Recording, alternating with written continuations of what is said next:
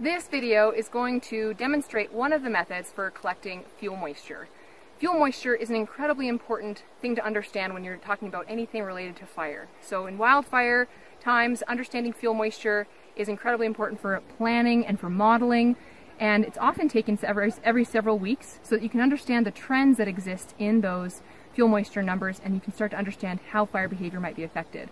Fuel moisture is also really important to collect when you're deciding on whether to complete a prescribed burn or how to create your prescription for that area.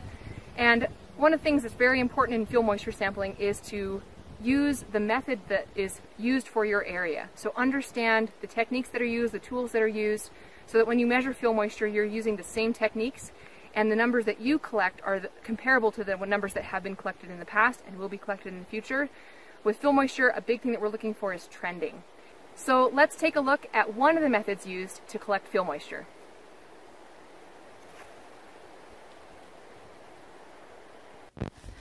The method demonstrated here involves using paper sacks to collect your fuel samples and having a scale in the field to weigh your fuel samples right away.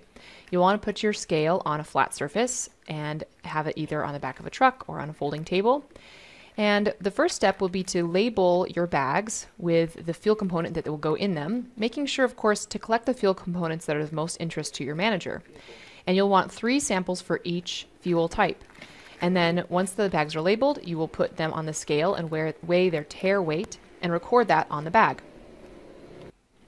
You'll want to record the weather and site characteristics of your area that you're sampling so that that can be taken into consideration when you're interpreting your fuel moistures. Things like aspect, elevation, slope, and then the weather, of course, all have a big impact on fuel moisture. When collecting live fuel components, it's important that you only sample the needles of a tree or the leaves of a tree so that you aren't mixing different fuel components. You don't want to include sticks in your live herbaceous components since those are going to have different fuel moistures. So make sure to pull those needles off of those branches. When sampling your dead, down, and woody fuel, first of course make sure it's dead, downed, and woody, but then you also want to make sure you're getting a spectrum of different fuel components, things that are suspended above the ground, things that are right next to the ground, some with bark, some without bark. So as you go through, make sure first of all that you're getting only one size class, breaking off sticks that are a little bit larger than the size class you're collecting, and also taking off any moss that might be present so that those don't affect your fuel moistures.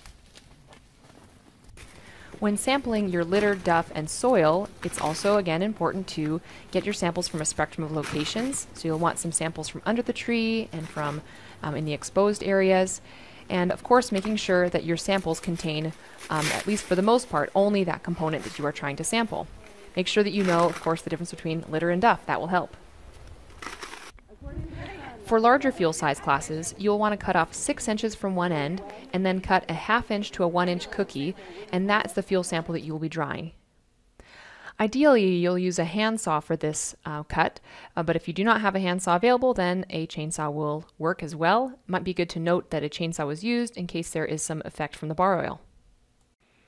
Protimeters are very useful tools for establishing fuel moisture immediately in the field, but it is always a question as to how well they are capturing the actual fuel moisture. So I like to use the protimeter, especially when I'm sampling fuel moisture, so that I can compare the numbers that are recorded by the protimeter to the ones that were collected using the drawing and weighing method.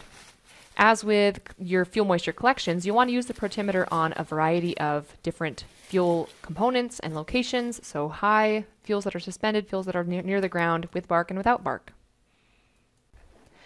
And now it's time to record the wet weight of the fuels you've collected. Here's where it's important to make sure you're organized. So you can have your paper, or you can have your form, an electronic device like we have here, and you'll be recording the wet weight. I like to record the wet weight on the bag, as well as recording both the sample number, the tare weight, and the wet weight in my sample form. Then I have 2 places where that information exists.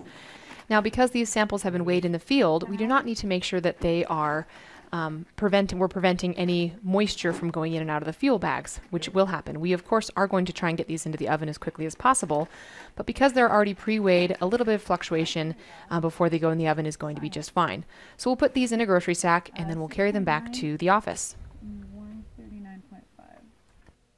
If you are collecting your fuel samples in the field and then taking them back to the office to weigh them, it's going to be important that you prevent any moisture from coming into those fuels. Often those are collected in cans like this, and you would probably put some electrical tape around the top, and you would put these fuel samples in a cooler. When you're back at the office, you can put your samples in the oven and you can dry them at around 90 degrees Celsius for 24 to 48 hours. Once they're all dry, you can take them out of the oven and weigh them again for their dry weight and record that information. Every once in a while, you'll come across a number when you dry that seems to be heavier than it was the first time. This is why it's so important to record the information on the bag as well, so you have a little bit of backup information just in case some error in recording was made. And if some money has been invested in your fuels program, you might have access to one of these CompuTrack ovens, which dries your fuel samples in more like 30 to 40 minutes. They're just single sample ovens, but it's really nice to be able to get your fuel moistures right away. Now it's time to calculate your fuel moisture. So in Excel, this is especially simple, where you can just press the equal sign and say wet weight minus the dry weight divided by the dry weight minus the tare times 100. And that gives us a fuel moisture of 113%, and that is a live Western red cedar, which makes perfect sense. So now I'm going to just double click here and it'll drag down to the rest of my columns. And what I can see now is, let's say for a smaller fuel model, fuel component for my 10-hour fuels, this is potentially an error. And we have some ranges of fuel moistures here. And this is where you know how many samples to take. If you have a broad spectrum of fuel moistures, then you may need to go and collect some more samples. But this will give us something to go off of for how these fuel moistures compared to the fire behavior that we saw on the day of this particular burn. So in conclusion, measuring fuel moisture is something that's very important for wildfire and prescribed fire planning locally, but also important for wildfire and prescribed fire planning nationally. Often fuel moisture values are entered into this system, this National Fuel Moisture Database, and then it's available to other people to look up what the fuel moistures are. All the more reason to take accurate fuel moisture samples.